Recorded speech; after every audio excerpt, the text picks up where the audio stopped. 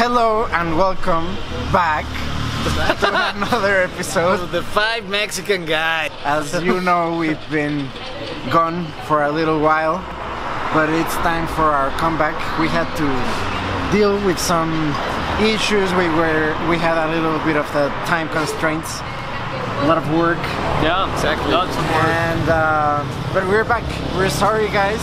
We think we were taking this hobby too seriously. It was losing the fun side of it. We're gonna do it more casually. We're not setting any deadlines. We're not promising any empty promises.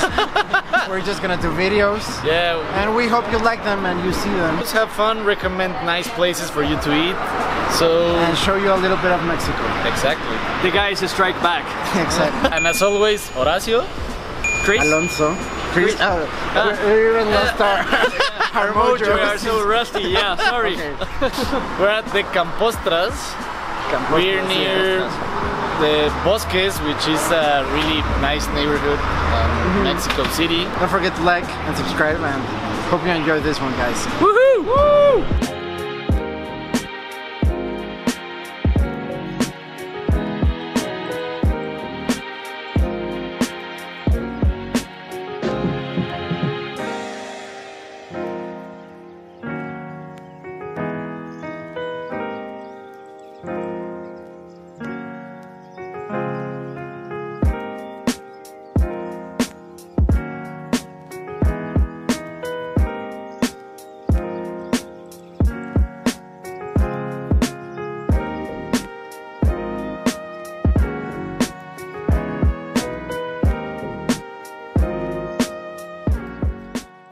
Okay, guys, so our Costras have arrived.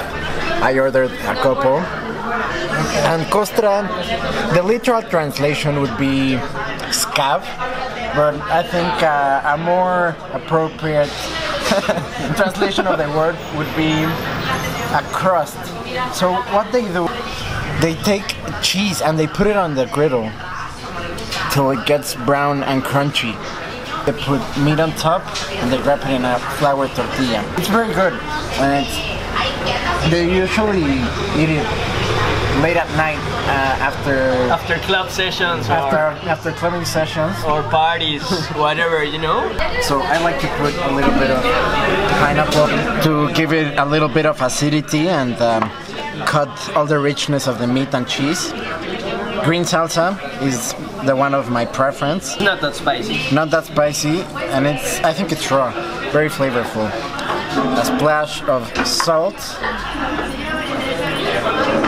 and I think that's it for me. The bistec one, which is just steak, beef, just beef.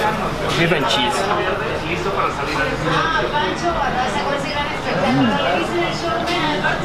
That's pretty good.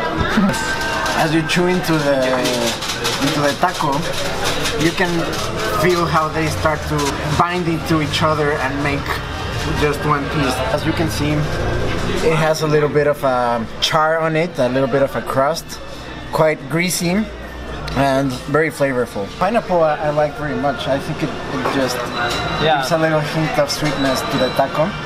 Very good. I'm gonna try the pastor one next, but okay. I think Christian should try one of his first. Guys, as you know,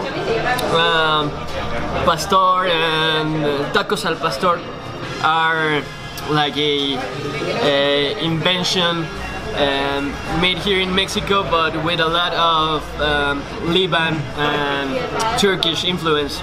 So I ordered this one, which is named Benito. As you can see, we got this pita bread covering outside, and then a flour tortilla. And then we got a flour tortilla. There's 2 layers. Yeah, that's the definition of carb load. And then we got beef and pastor with the cover of cheese. Let me see that. Look at that, greasy, greasy, greasy. I'm not sure what kind of cheese it is. Is it like manchego? Maybe it's manchego, yeah. I think so. Mexican manchego. Mexican manchego. And as you can see, the crust, just as Alonso explained. Look at this baby. Guys, the combination, it's really awesome. I'm gonna I'm gonna use this one, which is called pico de gallo. Little bit of lime. I'm gonna try some red salsa. Also, double chili, because we are starting our season 2, so a lot of chili for the Mexican guys today. In the griddle. Also. Salsa Maggi is really popular welcome sauce in Mexican gastronomy, Yes, which is I think similar to soy sauce but with other spices. I'm gonna try this.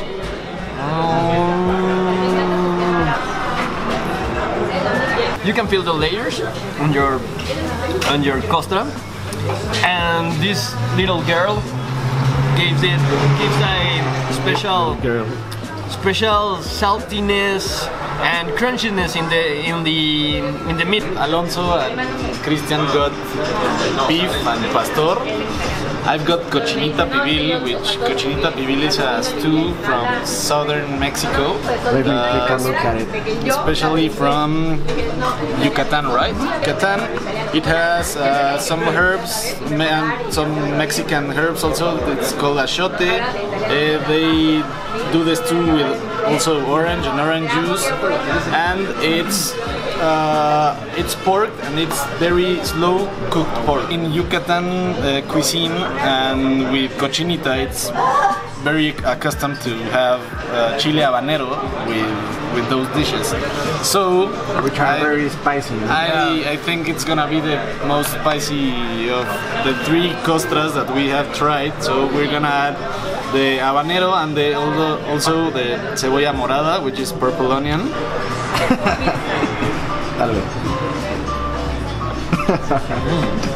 Horacio is a huge fan of cochinita. Good. As Christian said, actually my grandmother made some special cochinita and it was awesome. Actually, when I saw the cochinita, look at the meat, I thought it was very dry, and I didn't think, but it's very juicy. And this one is pastor meat. I think we've tried pastor on the channel a couple of times. Puebla. But I'm gonna remind you what it is. This is pork marinated with spices, and they usually put it on a spit like a kebab spit, yeah.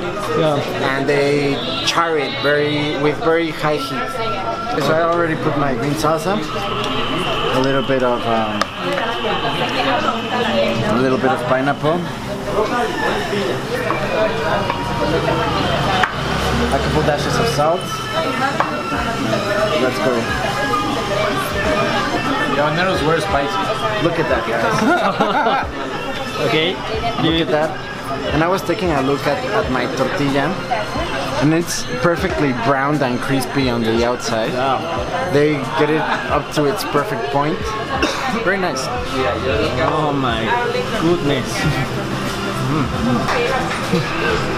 Very good.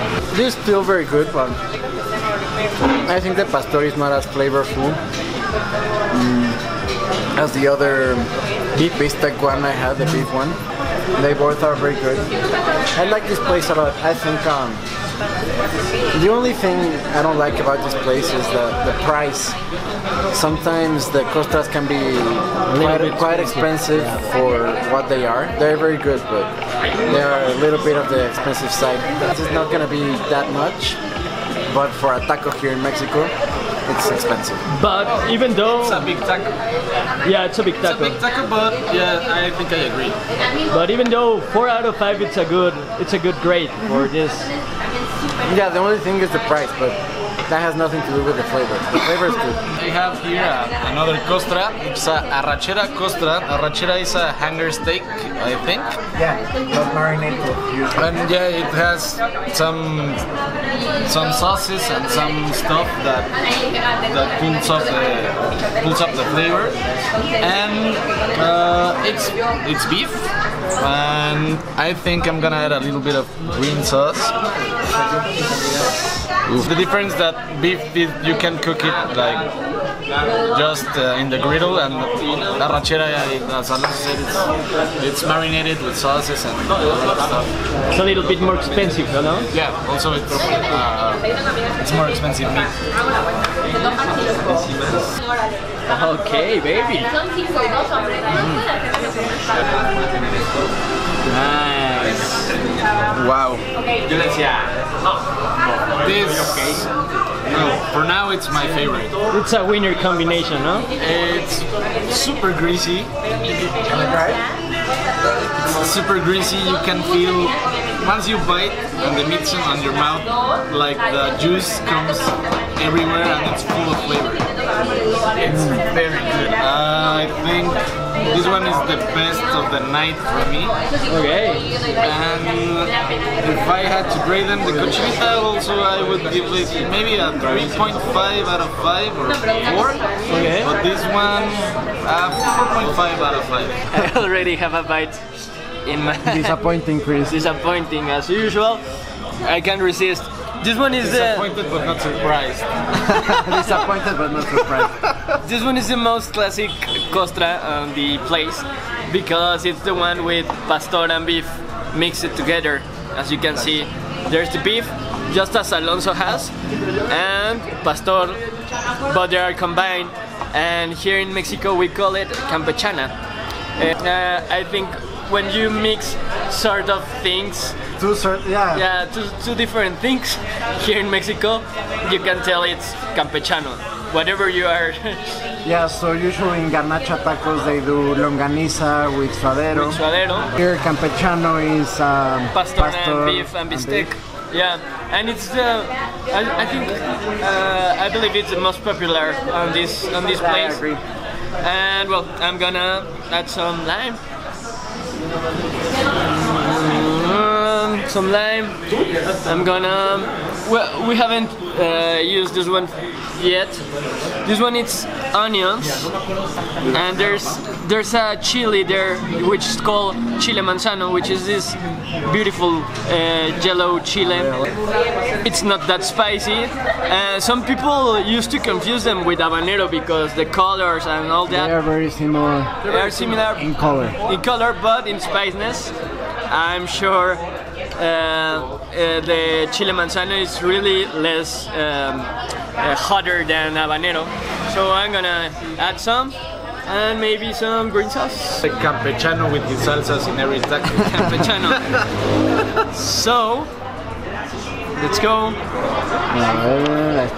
Here we go. You can see these onions are raw.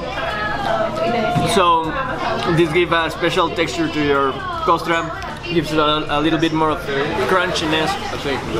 It's not that spicy. Spicy, sorry, but it's really good. I think it's worth like a 4.5 out of 5. Wow, really? 4.2. You really like the pastor that much? No, it's not that good pastor, but it's it does the work, no? The Benito is extremely greasy. Super greasy, but super flowery. Super flowery. I think it's too much. I gave it a 3.5 out of 5 Benito. Wow. If you're hungry, I have never seen in any other place that they put pita bread and then a flour tortilla. Yeah, those are a lot of carbs. I've seen the pita bread before, taco árabe and stuff. But pita and flour tortilla. And flour tortilla. I think that's too much. It's a little bit expensive, but maybe if you're in the mood and you really like some costras, a tasteful dinner, you can come to this place. Yeah, exactly. And they have been very nice with us today. They let us let us film. They actually gave me a gift costra in the grill while I was making some video. Let's see if it's really a gift. Let's see. Let's hope. But they've been really nice, and thank you guys of las Costras. The Campostras. Las Campostras. So I'm gonna steal Chris's soda review section for today, because today we have my favorite drink in the world, the guayaba.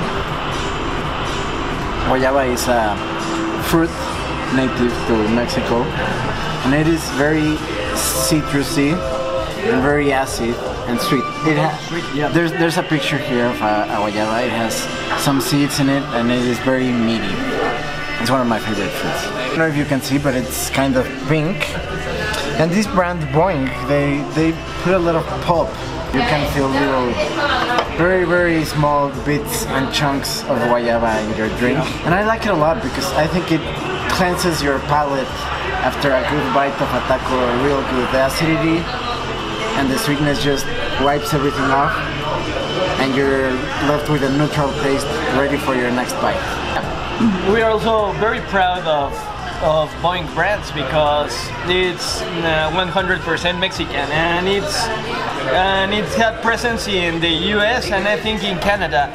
And it's completely Mexican brand of juices and some beverage. Okay, so we've just finished eating at the Campostras. As you can see, they were greasy, they were delicious, and we had a great time. We're pretty good. I give this place a 4 out of 5. Very good flavor, price a little bit high, good overall. But also people was really nice. The people were really nice. Yeah, really nice. Making some B-roll at the griddle, and they offered me a Costra there, and I had to ask, like, is this mine? And the waiter said, like, yeah, of course. Costra gift. Yeah. Thanks a lot for watching. Don't forget to like and subscribe. Hit the little bell. Thanks a lot to our patrons, if there are still any left. They are here somewhere, and they also are in our heart. In our heart. Yeah.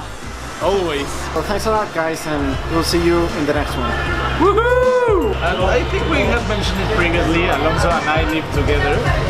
So I tell Alonso that he's the guava man because he always has the guava Boing in I always buy in the apartment. like 4 liters every time I buy groceries, and they are ready to be drunk. Yeah, this is a funny. Drunken. This is a